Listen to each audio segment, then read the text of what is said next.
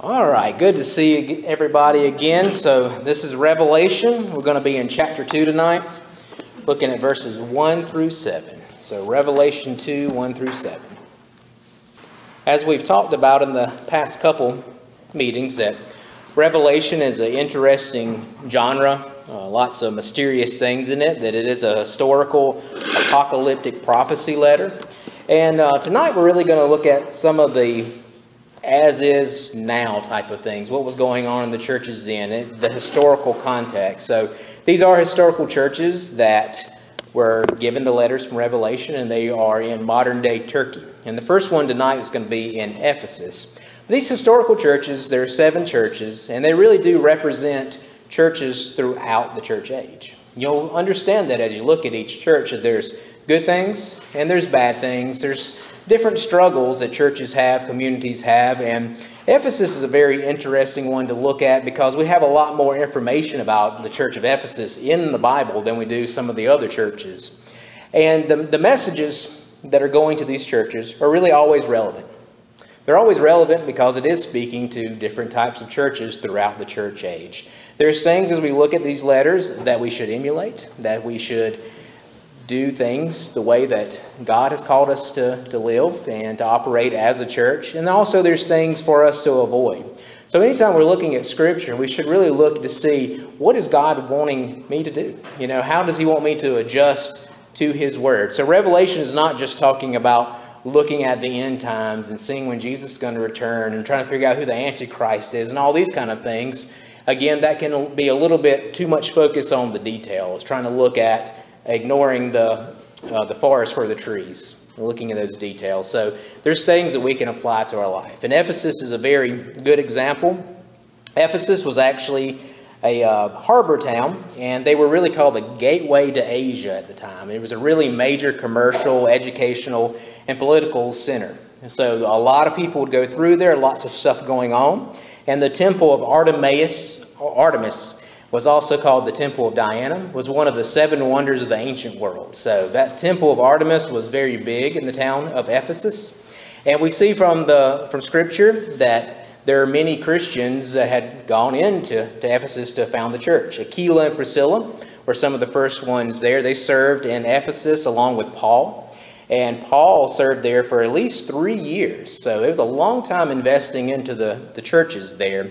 And if you remember, when Paul was in Ephesus, that the idol makers of the temple really got upset because people were stopped buying the idols because they were worshiping the true God. So there was almost a riot in one of the theaters. And Paul wanted to address all the people, and luckily, those that were with Paul was like, it's probably not a good idea, this riot going on here. So he got out of Ephesus. But it was for 3 years. And Timothy also served in Ephesus for 1.5 years. So there's a lot of investment of very well-known people in Ephesus in that church. And also, the Apostle John served in Ephesus. And the Apostle John was arrested in Ephesus. So you remember, he's on the island of Patmos, and it's actually closest of all these churches, closest to Ephesus. And it's off the coast. So he's on this island after preaching about Jesus in Ephesus. He'd been arrested by the order of the emperor.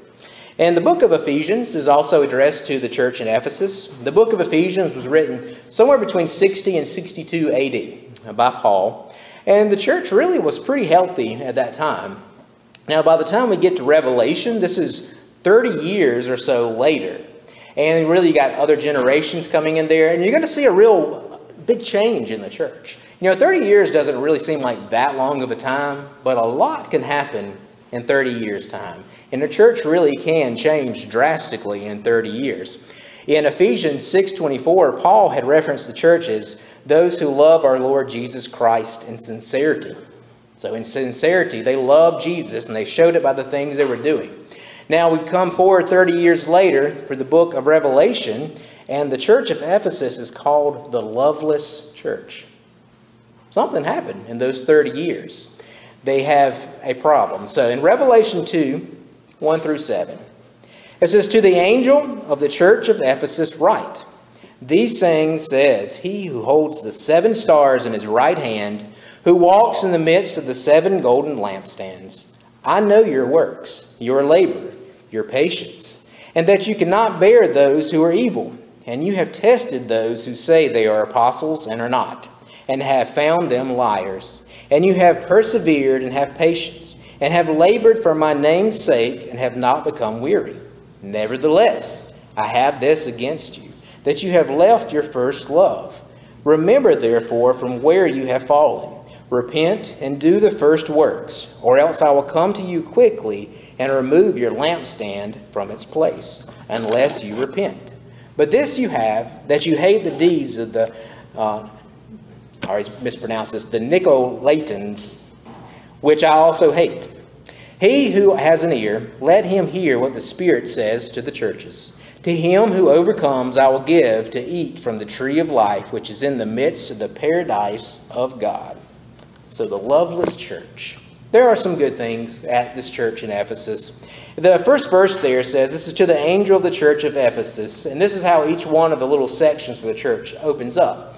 And we discussed in the past two lessons that the word for angel could just mean messenger, which I believe is the more appropriate interpretation of this, because writing to a leader of the church, and there's no indication that angels lead churches in the Bible. So this is probably more like the elder or the pastor, the messenger over the church. And we also know that angels cannot repent. They're set. You know, what decision they make about either following God or rejecting God. And these letters call for repentance. So that's why I conclude that this is more than likely not an angel or a guardian angel over the church. But some disagree with that. But this message that comes is from He who holds the stars and is in the midst of the 7 golden lampstands. And we know that is Jesus. So those stars, Jesus is holding the leaders. That's the stars. We see that in chapter 1, verse 16. And also that He is in the midst of the 7 golden lampstands, which represent these 7 churches that we're going to be looking at. So I love the fact that Jesus is in the midst of the churches, because He's right there in the middle of it. He knows what's going on in the churches. And that also was referenced in chapter 1, verse 13. So you remember a lot of these strange images that we find in apocalyptic literature and Revelation. Sometimes they're self-interpreted, and John has given us the self-interpretation of what these 7 stars and what the 7 golden lampstands are. So we got the leaders and we got the churches. And this, so Jesus is addressing this in verse 2. It says, I know your works. I know. I thought that was just a very powerful statement. Jesus knows what's going on. He's in the midst of the churches. So He knows the good things that are going on. He knows the bad things that are going on. He knows the visible things that are going on. And as we'll talk about tonight, He knows the hidden things of the heart. You know, we can fool a lot of people about what we believe and who we are. But Jesus knows. He knows our heart. He knows why we do the works that we do. Are we doing things as a ritual obedience? Or are we doing it because we love Christ? So when He knows what's going on in the church of Ephesus, and there are good things. There's some good works they are doing. They are really laboring. They are persevering with patience. And it also says they're not tolerating evil. But I would say they're not tolerating evil that is outward. So, you know, these sins of the world, these sins where they don't like these things, but they're tolerating the evil in their heart and forgetting their first love. So they're not tolerating evil on the outward side. So the temple of Artemis, again, is right there in Ephesus. There's lots of idol worship going on. More than likely, there are sexual practices going on for the worship of this idol as well, which was very common. The Nicolaitans also was a heretical group that was also right there in Ephesus too. And their culture was bad. And you know, if this is going to be something that's really relevant to churches today, can we understand that our culture is bad? Their culture is getting further and further away from Christ. There really was a time that it was more accepted to be a Christian in America. But that has changed. And the culture continues to go that way, and we shouldn't be surprised about it, as we'll see in Revelation, things that kind of unfold. But you can still work for the Lord in the midst of that. And absolutely, light continues to shine in the darkness. No matter how dark it is, the light continues to shine.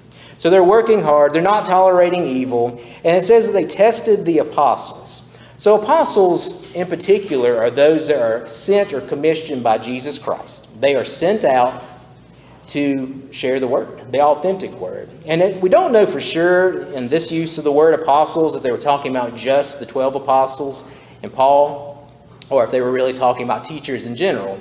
But the authentic nature of the apostles was so important to the early church. So when the New Testament was being written, it always needed to be connected back to an apostle or an associate of apostle, and then it had to agree with the testimony of the apostles that were still living. So that was such an important thing in this church as well. They were testing these messages that were coming in. They were looking at the messages that were coming from these individuals and also their character, how they were living. You know, honestly, cults start from people not testing these leaders, these people with special messages that come into the church. We have things like the Jehovah's Witnesses and Mormons and just on and on. There's so many little cults that have developed over the years because someone did not test them according to God's Word. If they're teaching anything contrary to God's Word, they are accursed. And we shouldn't listen to them. But we got to know God's Word not to be fooled. And that's always been a problem in the church, is if we don't know God's Word, how are we going to know when we're being told lies? But they knew it. They were testing the apostles, and they had found them to be liars. So God knows all these things are going on. They're working hard, and they haven't grown weary. So this church has been working for 40 years now. So it's still a very young church. But at that time, all the churches were young. This is the first century. But 40 years, they had really faced a lot of persecution, but they kept on working. So lots of good things to emulate. But what about those things to avoid? So when we're looking at the churches, there's good and there's bad. Verse 4, nevertheless, I have this against you, that you have left your first love. Nevertheless, Christ brings a rebuke. You know, we don't like being rebuked, do we? We don't like being told that we are wrong. But you know what? To be saved in the first place, you know what you got to be told? You're wrong. You've got to understand that you're a sinner. You've got to understand that you're separated from God. And as we continue to grow in Him, we need to be reminded of that, don't we? In our walk of who we are we really being obedient to Christ, or are we doing our own things? Nevertheless, Christ brings a rebuke to them. They had left their first love. Now, who was their first love? I'm not talking about romantic love here. Their first love was Jesus. So they're doing all this good work. All these things that from the outward people see and probably think, this is a good church. You see the things they're doing, these good works over and over again. But they had forgotten the joy of salvation. They had forgotten the cost of that love, which was the cross. And why did Jesus die on the cross? Well, because of the things they had done, their sins. They had forgotten their first love. They had forgotten why they were doing the works they were doing. And they had really come to the point where they were being ritually obedient. And this is always a challenge for believers. Because we're creatures of habit, aren't we? We like to do the same things in the same way. You don't want to change the order of the service or somebody's going to get upset. You don't want to change the type of hymn book or the version that you're using of the Bible, translations. There's all kind of things. We are creatures of habit. But it's ritual obedience. Things like today, maybe going to church, bringing your Bible, going to Sunday school, praying, reading the Bible on your own. These are great things. But why are you doing them? Why was the church in Ephesus doing these things? Ritual obedience, but there was a heart problem. And Jesus said, I know. I know. He knows what's going on inside. He knows our motives and why we're doing the things we do. This is the same problem that Israel had. In the first century, the Pharisees, they actually were very well respected among the Jewish population. And we may not get that picture from looking at the New Testament because, Jesus has conflict with the Pharisees throughout. But the Pharisees were very obedient to the law. They were looked up to because they were ritually obedient. They did the things that God wanted them to do outwardly. But Jesus came and addressed the heart. He saw that their motives were wrong. He saw what their heart was. So this was a problem for Israel, and it was later a problem for the Catholic Church. So as the church continued to develop over time, the Catholic Church did the same thing. It was ritual obedience and not heart obedience. So we have the Protestant Reformation, a big change going on. But you know what's happened over time? The same thing. Church has become ritually obedient to these traditions, but there's a heart problem. So when we look at Revelation, it's always applicable to our own condition. We need to look at, why are we doing the things that we do? Are we being just ritually obedient? He says, remember therefore from where you have fallen, repent and do the first works, or else I will come to you quickly and remove your lampstand from its place, unless you repent. Remember your first love. Throughout the Old Testament, throughout the New Testament, we're continually told, remember. Remember. When we take of the Lord's Supper, we remember what Christ has done, and we are waiting upon His return. Remember, remember, remember. Remember your first love. Remember where you were with Christ when you were saved, and see where you have fallen. You know, it's hard to really reflect on ourselves, isn't it? But you know, that's one of the things that's really important for a church coming together. I've just thought about this more and more lately, of just how important it is for us to assemble together, because we are not always honest with ourselves. We're not going to necessarily adjust all the time. God brings us together, a bunch of broken people, to become more like Him. He's shaping us. And you know what? Sometimes it's tough. It is tough. And it's not fun to be rebuked by those in your church. But you know, that's what we're called to do. In love. Always bring people back to Christ over and over again. Remember where you were and where you've fallen to now. How do you ever worship God without love?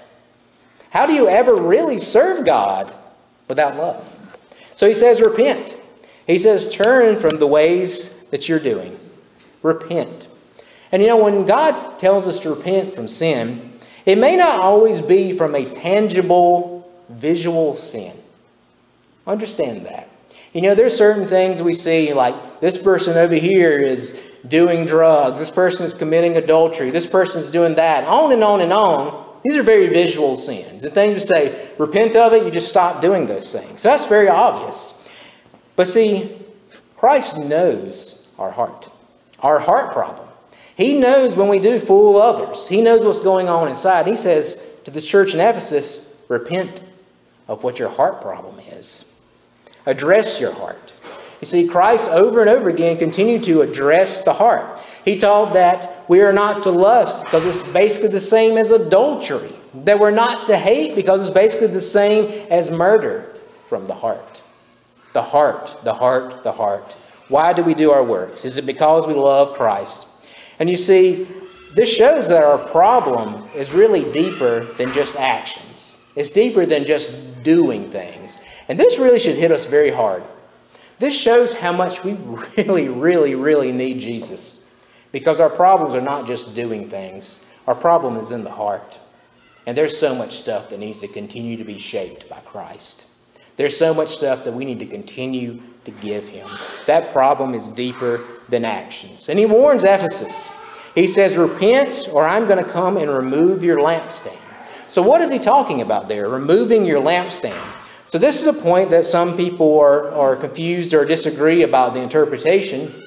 But we know he's writing to a church. So a body as a whole, not just as individuals. So he's not talking about coming and taking somebody's salvation away. What is he talking about with the lampstand? Do you remember we were talking about before that candle with 7 on there was like the menorah.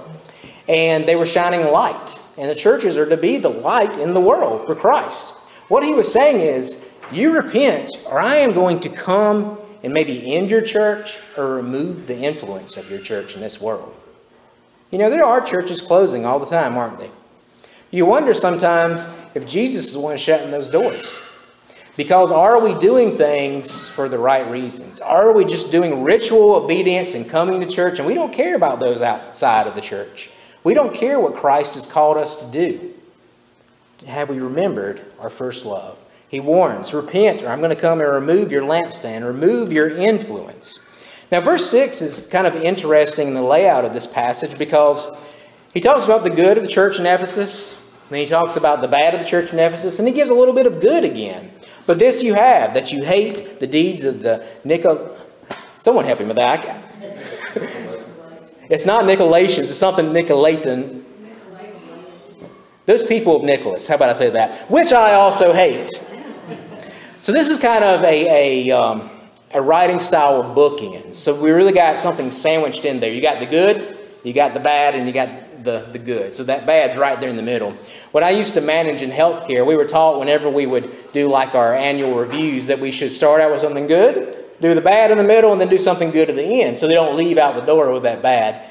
Maybe that's somewhat of the method here. But I see too that when he's telling them, you're hating the things that I hate. That's good. That's good. Maybe he's telling them about loving your first love. Maybe you're real close. Maybe you're real close because you're hating the things I hate.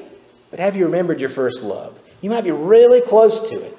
So this group was a heretical group in the first century, and it is thought that they started from Nicholas, who was one of the first deacons in Acts. So Nicholas was actually an apostate, which means he was a false believer. So apostate is someone who professes Christ, but then their life obviously shows on the end that they never really accepted Christ. So again, Jesus knows who are his. He sees our heart. He doesn't just see those outward actions. But Nicholas, he taught them that basically they could just do whatever they wanted to do. And you know what? That sounds a lot like many churches today, doesn't it? You can just do whatever you want to do. We'll see later that this is actually a problem in the church of Pergamos. So this is a problem in this area. And maybe too, he ends in this section right here talking about that group. Maybe he was giving a contrast to them, thinking about Nicholas, who started this, who's an apostate. So he professed Christ, but then obviously turned from the teachings of Christ. Maybe he's saying, are you too a false believer? Are you too close to being an apostate? You say that you love Christ, but do you really love him? Is he really the Lord of your life? This group taught self-indulgence. They taught that you're basically saved so you can just do whatever you want to do. You know, some people think that's what Baptists believe. My wife grew up in a Pentecostal church, and they were taught that once saved, always saved doctrine was basically that you accept Jesus, then you can just live however you want to live. Now, that's obviously not what that teaching means, but a lot of people do operate in that way. They think, well, you know, I'm already saved. What does it matter at this point? It matters very much how we live. What we do matters. Jesus says, if you love me, keep my commandments. Very plain. If you love me, keep my commandments. There was a problem in Ephesus. They had forgotten their first love. Do you remember how Jesus summarized the law? Love God, love people. Listen, if you're doing good works, thinking that you're loving people, and you don't love God, there's a problem. You're never going to love people in the right way if you don't love God first. It's always in that order. If you love me, keep my commandments. And then Jesus gives a promise. So if you repent of these things, then you're going to have a reward. You know, this is a promise to all Christians that come to him. Verse 7, he who has an ear, let him hear what the Spirit says to the churches. To him who overcomes, I will give to eat from the tree of life, which is in the midst of the paradise of God. So he who has ear, that is, those who are willing to listen to the Spirit. Who is the Spirit? It's God. Are you willing to listen to God? If you are, listen here. There's a promise. He who overcomes is going to be able to eat from the tree of life, which is in the midst of the paradise of God. Who is it that overcomes? You've probably heard the term overcomer describing a Christian. What does it mean to overcome? Well, it means true believers. So these are not apostates. These are people that will follow Christ to the end. Doesn't mean they live a perfect life, but it means that they continually have a heart after God and repent.